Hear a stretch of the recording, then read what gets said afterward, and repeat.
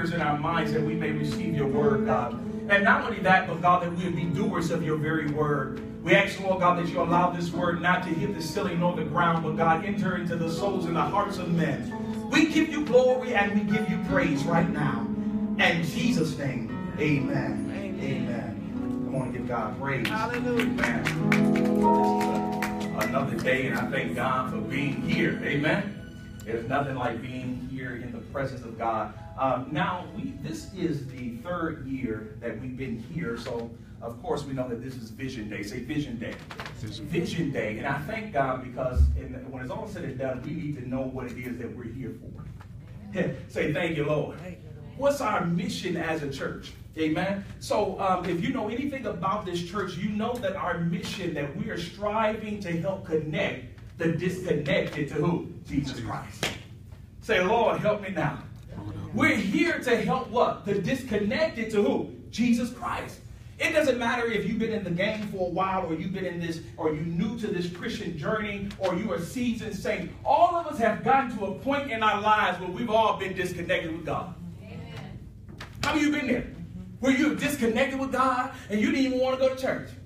Amen. Have you been there? Amen. You didn't even want to see the people at church. Amen. Have you been there? I know I'm not the only one that's been there. Where you didn't want to see nobody. You didn't want to say hi to nobody. We've all been in our lives, say, disconnected. Now, the most important thing, however, as a church, we cannot connect people to Jesus Christ unless each one of us do our part in making it happen. Amen. Say, God, help me now. We cannot, as a church, connect people that are disconnected to Jesus Christ if we're not, say, doing my part. Amen. We have to do our part. Say, God, help me do my part. And it's quite interesting to me that many times what we do, we are always connecting people of this life that we find enjoyable or that we find beneficial to people. Amen? And how do you know that? We don't hesitate to point people to the right restaurant. Mm-hmm. How do you know that? Oh, they got some good biscuits. Have you ever been to a restaurant, it was so good, you had to text some people? Or tell somebody about it like, oh, I'm pointing you better go to that restaurant. I mean, they're giving a discount. Mm-hmm. Have you ever been there? Yeah. And we point people to restaurants. We point people to the good music. Mm-hmm. You know, if there's a jazz musical that's going on or any kind of music, we're going to point people. You should listen to this. Yeah. Have you been there? Yes. We point people to that. We connect people to that. And many of us have even gone to, well, we have been at the stores, Walmart or Target. And we connect people and point them in the right direction. You know they got a 20% sale. Mm-hmm. How have you been there? If you don't go today, you won't get that sale. Mm-hmm. So I'm just letting you know that if you don't go, I'm trying to give you some information so you can use it.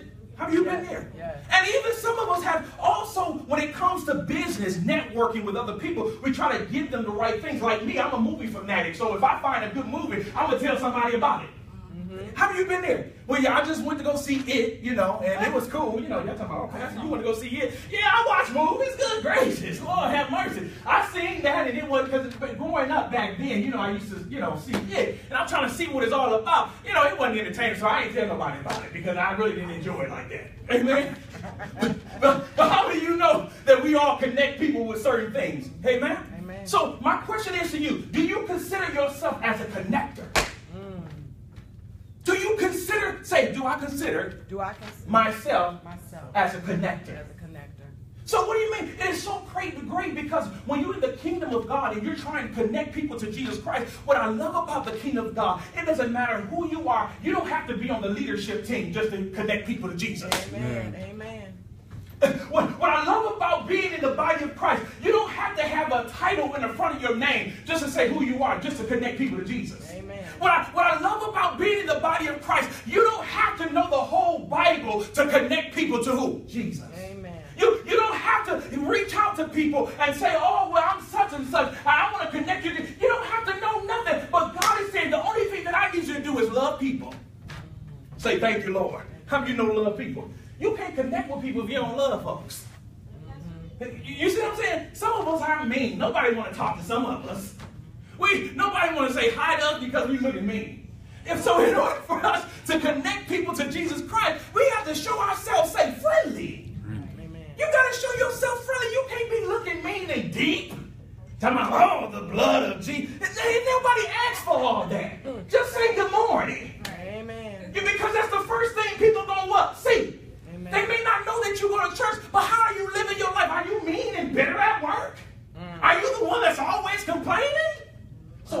God, help me to be a connector. So we're going to see why this is important, because in order for us to bring people to Jesus, we have to be willing to connect them to Jesus, not only by connecting them to him, but also connecting them and bringing them what? To church. Amen. Amen. I mean, you know that. If they don't know, if you don't say nothing. Amen. You see, so how can people know that, it's a good movie if you don't hear it word of mouth? How do people know that this is a place to be as a church if you don't say nothing? Say hallelujah. Hallelujah. Say, God, help me right now. Say, woo, Jesus, hallelujah. So let's go to the word of God. Let's go to, now I believe Jesus wants us to be like Andrew. Say Andrew, who I think he was a good connector. When I look at Andrew, I believe that when we're going to go to John 1, 40 through 42. And Andrew, what I love about him, Andrew followed John the Baptist after hearing him speak about the kingdom of God. So we see that Andrew came to John and he became his follower, the disciple. And then we see what I love about this here is Andrew, he wasn't a stingy person. Say stingy. I love that Andrew was not stingy. How do you know some stingy people in your life? You got some stingy people? You ask them what kind of cologne or perfume you got. Yeah, like they can't even share with you. That's right. Let's be real. I ask some folks like, oh, what is that you got on? I don't even know. You know where you got that from and what kind of cologne and perfume it is. Right. You just stingy and what? Giving me the information. Oh, say, God, help me now. They don't want to be kind. They don't want to share their perfume or their cologne. They don't want to love. They don't want to share their talents. You know they can sing and you say, well, can you help? Oh, I don't know if I can do it. You know you blessed to have those talents. But you cannot what? Share them. Say, God, help me not to be like that. So we see that Andrew, he was not stingy. And what I love about this, Andrew, he could have been to a place in his life because he could have been stingy with the information that he's about to give his brother named Simon Peter. And why do you say that? Because especially when you look at the Bible, we see that Andrew was always in his brother's shadow. He was considered as Simon Peter's brother. You see what I'm saying? That's how he was referred to, as Simon Peter's brother. Not Andrew, but what? Simon Peter's brother. Can you imagine somebody acknowledge you like really? You going to acknowledge me like that? So we see that Andrew could have had an attitude, and he could have saved this information that he'd gotten about Jesus and kept it to himself and became stingy and said, nah, I got all the victory. Now I can see what God is going to have for me. Now I can be in the kingdom of God and be blessed, and you don't be blessed. He could have been stingy, but say he wasn't. He was not stingy. So let's go to the word of God and read verse 40. It says this. Andrew, Simon Peter's brother, was what? One of the two heard John and who? Followed him. And then 41 says this. He first found his what? Woo! So after he found where Jesus lives, after he found out what was going on and how God has blessed his life and how he got a word and all those type of things and how Jesus changed his life and how he encountered Jesus, we see that he said this. He said he first found his own what? Brother Simon and what? Told him. Woo! Andrew's a good connector. Because when you're a connector, you're going to what? Tell people. Say, God, help me to tell people.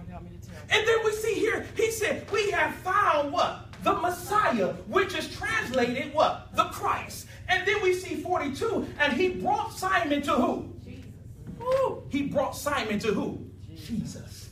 And then the Bible goes on. When Jesus saw him, he said, you are Simon, son of who? John. And you will be called Cephas. And then he said, which is translated in what? Peter, the rock. He said, you would be what? Peter, the rock. What I love about this, Andrew was a connector. You don't find anything. See, what I love about Andrew, he was looking for something. And how many of you know that some people out here are looking for some change? There's some people that are looking for happiness. Some people are looking for faith. They're looking for something. So once I find it, I'm going to what? Connect people to what I found. Amen. How do you know that? Amen. So what I love about this, in the same way, we should be excited about what God is doing here at UCDF. You should be so excited about what God has done through you in this church and also through your family that you can't hold it, you can't contain it. You got to do nothing but what? Tell somebody. We'll say, God, help me to tell somebody. See, that's how we have to be. We have to connect people to Jesus. And what do you mean? We have to say, change my mindset, God. when it comes to connecting folks to Jesus Christ. Now, what are you saying? There's so much stuff that we have going on that I'm not, see, this is the thing. We're helping to connect people. So what are you saying? So I'm going to point people to the right direction when we have life groups. I'm going to point them to the life groups. I'm going to point people to the women's ministry, the things that we have going on. I'm going to point them what? To that. Yeah. The men's ministry that we have in the Bible studies, I'm going to point people what? To that. I'm going to point people to the children's ministry and say, oh, well, I know that something may be going on in your life. It doesn't matter what's going on. We got something for the children. So what I'm going to do is what? Point you and connect you what? To the right source. Amen. And that is what God is telling. He said that I need you to get to a place where you don't hesitate to what? Point people in the right direction. Amen. Say, God, help me to point people in the right direction. So when it's all said and done, I love when you look at the verse 42. Let's look at 42. I love that when you look at this, that this was an evangelist Paul that was attached to Simon. See, Simon, when you look at the Bible, Simon was not yet chosen yet until you look at, you want to write this down, into Luke chapter 5. We see what happened. Andrew told him about Jesus. And we see that Simon came and found out who he was. Right. But we see in this scripture that he was not yet chosen by what? Jesus Christ yet. Until Luke chapter 5. So what are you saying? And then what I love about this is that Jesus told him who he was going to be. Now what are you saying? When you invite people and you point them to the right direction, we're not looking for them to change up their life. We're looking for Jesus Christ to what? Change their life. Amen. Woo! Say, God, thank you. Thank you. So when I point them to the right direction, I have to understand that God is going to attach something what? To their name. Amen. Woo! Say, thank you, Lord. When you connect people to Jesus Christ, he's going to what? Attach some things to their name. How many of you invited people and, they may not come back or whatever? Don't get mad about it. Say, I plant the seed. Yeah. And let God do what? The increase. So what I have to understand is that people are going to be disconnected. But what I love about this is that there's something that God is saying. He said, are you willing to connect people for me so they'll know who their true identity is? Amen. He said, are you willing to connect people to me so they'll know and find out who they really are in me? Amen. But what are you saying, Shane? They wouldn't know who they are if we don't connect them to Jesus Christ. How do you know that? There's no way that people will know who they are if you don't what? Connect them to Jesus Christ. So what are you saying? So I have to understand that people may be in a situation where they may be fearful. Now, I know that when I invite them, they may be from what? Fear to what? Faith. Amen. God want to change their name. Some people may experience hate in their life and they don't know how to open up. But when I point them to Jesus, they experience going from hate to what? Love.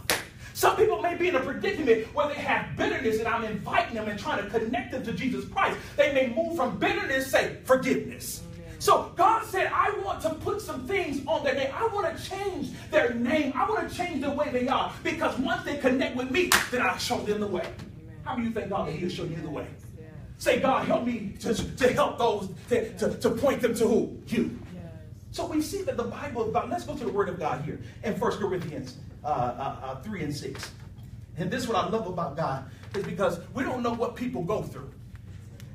Some people may be going through loneliness, but when we point them to Jesus, they experience, say, happiness. You have to understand that it's my job to open up my mouth and tell somebody about who? Jesus Christ.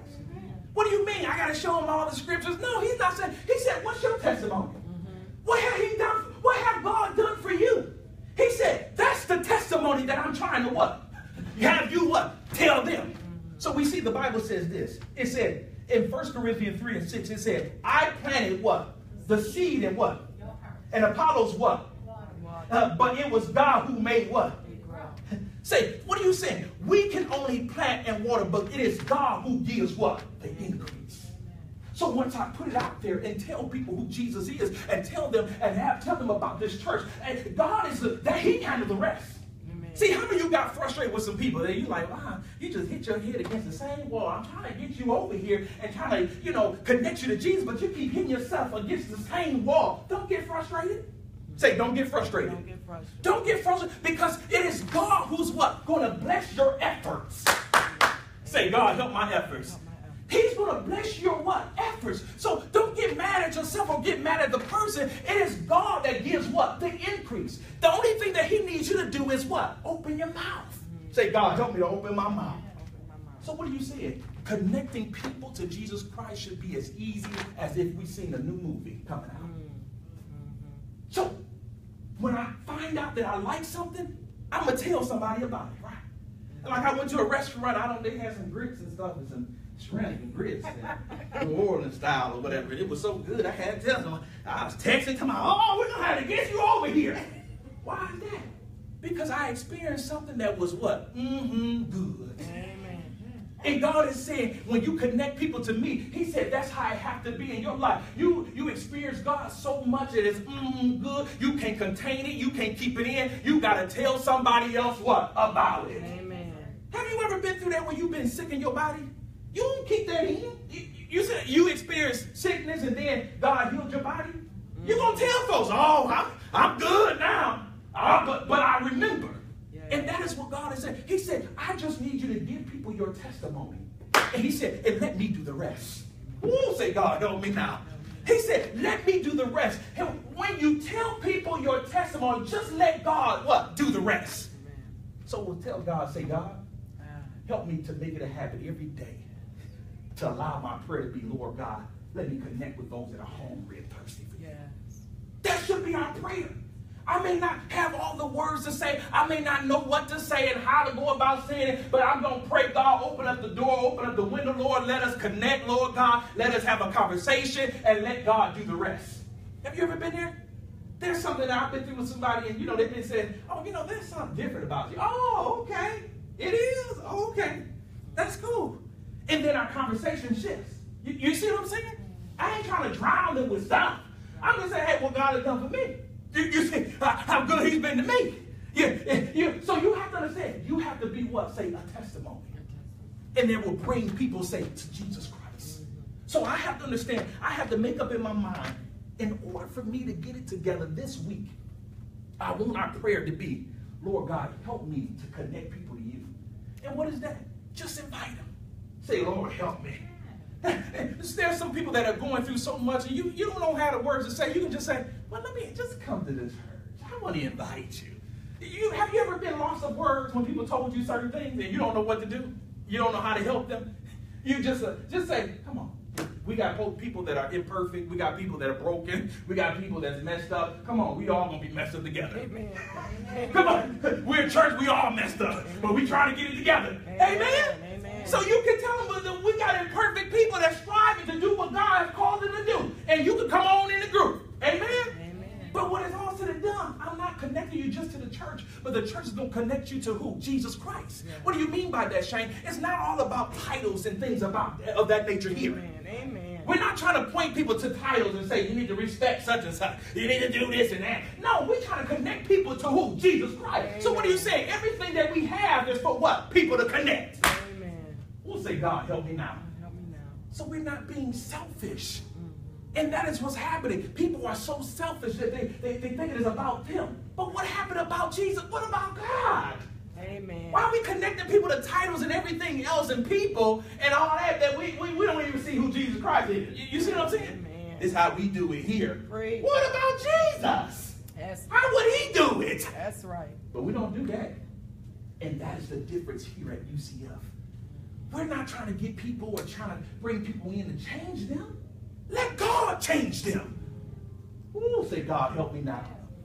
And that is the problem. When we point people to Jesus Christ and we connect them to Jesus Christ, we have to believe and have faith that Jesus will do the rest. Amen. That he will bring conviction. We have to believe that God, he will bring healing. He will bring deliverance. That's what we have to believe. Say, God, help me with my belief.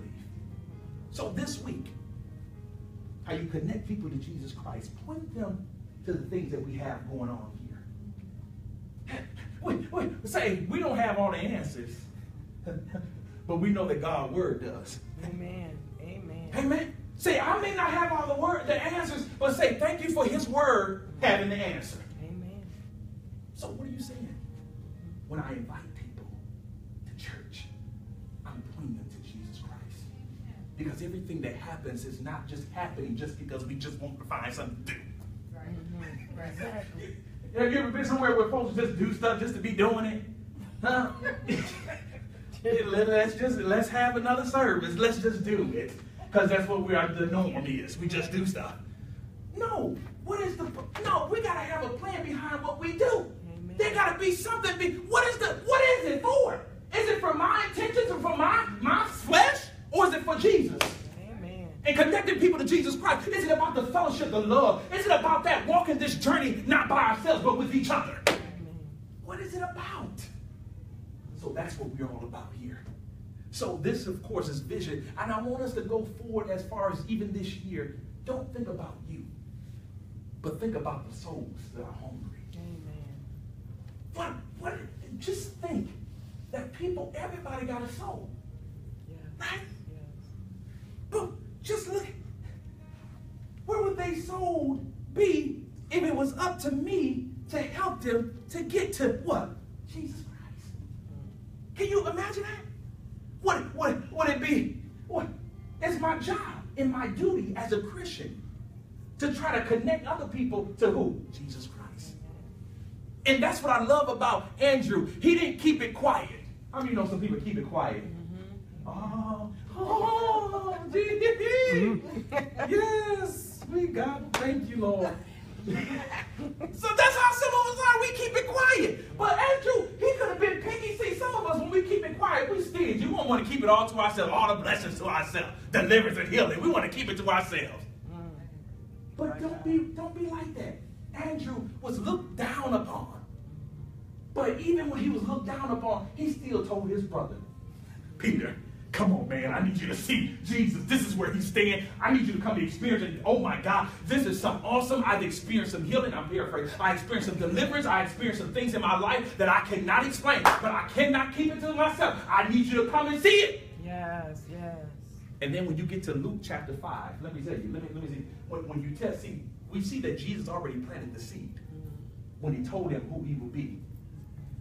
And it's something because as you look at Luke chapter 5, you will see that Peter was in the boat, fishing, casting his net, complaining. Oh, we ain't got no fish. We've been out here all day, all night, and we still ain't got no fish. And then he did what Jesus told him to do, and he put forth his net again. And then we see that when he put forth his net and he brought it back up, there were so many fish that he had to ask everybody else and tell everybody else to come and help him. Woo! And after experience that, we see that Jesus told him, this is how your life will be. You'll be a fisher of men. So he told him who he would be. And then we see that he got into a place where he asked Jesus to forgive him. Why is that? He may have asked Jesus to forgive him for not stepping into it when he should have. Come on now. There's some people that you're going to invite to church. They may not be stepping into their calling right then. But they have to come so they'll find out what Jesus Christ wants for them in their life. Free. And it may be a year, it may be 2 years, it may be 3 years, but they eventually get to a place and say, Jesus, forgive me. Now I want to surrender and do what you want me to do. My God. Because what? The seed was planted. And because the seed was planted, we knew that Jesus would do what? The increase. Amen. So what are you saying? Let Jesus work his miracles. Let him do what he do. The only thing that I need to do is what? Be an ambassador. Yes. How do you say, God, help me to be an ambassador? What do you mean? Let me talk about you. Now I ain't saying when you are, you ain't working. And you see what I'm saying? Now that's out of order. You ain't working, but you talking about, Jesus, he's a fence. He's a fence. You need to get to work. But there's a time and a place. Say time and a place. Don't give folks ill feelings about who Jesus is because you don't know the time and the place. Amen. God is saying that's what I want to do. I want to connect you to people who are hurting. I want to connect them. There are some people that are in your life for a reason. And they're waiting for you what? To connect them to who? Jesus Christ. Amen. I don't have the answers, but let me show you who have the answer, who can deliver you. His name is who? Jesus. Come on and give God some praise. Amen. Thank you, Lord. Thank you. And this is the thing. You have to understand, will people come to church if we gave them a positive testimony? All right now. Let's say positive. Positive. We nobody want no negative stuff. Right. You see what I'm saying? Right. Yeah, you give folks negative stuff. You're like, I don't want to go where you go. Everything negative. You see what I'm saying? Amen. Folks are looking for some positive testimonies. Not no depressing and some negative ones. Right. Say positive. And some of us need to change our testimonies from being negative to positive. And then eventually, you don't know what God would do for those that you've been talking to when you change up what? Your testimony. Amen. Heavenly Father, we thank you, God, right now. We ask, God, that you will bless each and every one of us, Lord, that we'll be willing to connect those to you, God, to Jesus Christ, those that are lost, those that are dying spiritually, that you'll bless us even as a church, God, to be that people, those people, God, that are going forth and telling people what we found and what we've experienced, Lord God, like never before. We give you honor, we give you glory, we give you praise in the mighty name of Jesus. In Jesus' name, amen. Come on, give God praise.